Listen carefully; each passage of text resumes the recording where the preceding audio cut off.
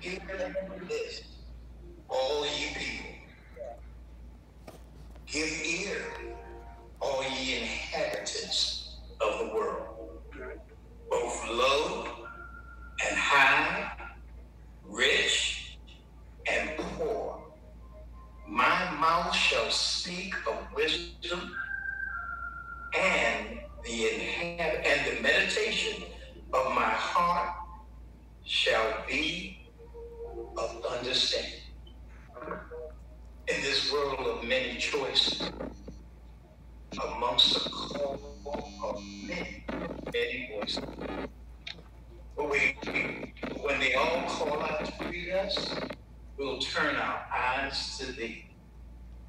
Because we found in you, Lord, a precious friend who stick with us through the very end.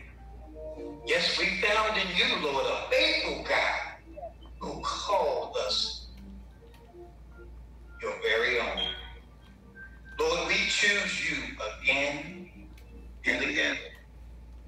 Fathers, we come standing in the sanctuary, Lord, to first give your name the praise it's rightfully due. Lord, we ask you to forgive us of our sins of omission and commission. Lord, today we come to you, Lord, in the sanctuary, and our hearts are overjoyed with love and peace and happiness. So, Lord, as we come to you this morning, Lord, we just want to thank you, Lord, for the time spent with you. We want to thank you, Lord, for all that you have done for us from day to day in these times of trouble, in these times of evil, in this time, Lord, of sorrow.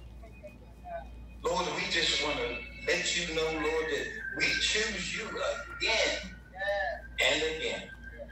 We choose you, Lord, because without you, Lord, we can do nothing. Without you, Lord, there is no breath. There is no life. There is no peace. There is no joy.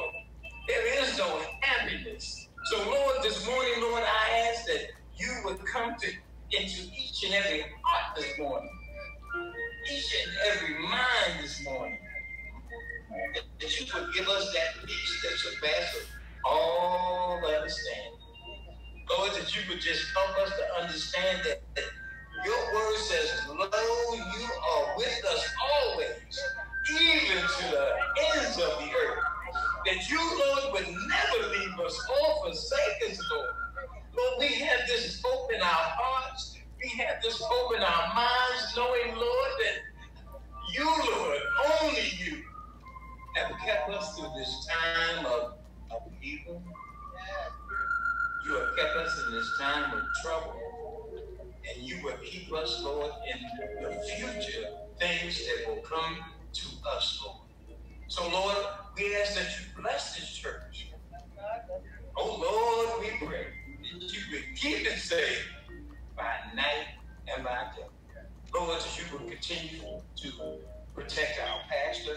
We ask that you put a hedge around him on the right, left, up, down, Lord. That you would continue to bless him, Lord, as you have blessed them, Lord. Lord, to our church congregation, each and every member, Lord. Lord, you know what we all stand in need of.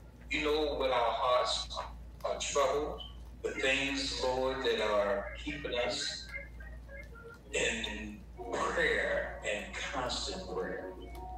So, Lord, we thank you this day. We praise you this day. And, Lord, we love you and need you. In Jesus' name we pray. Amen. Amen. Go, Papi.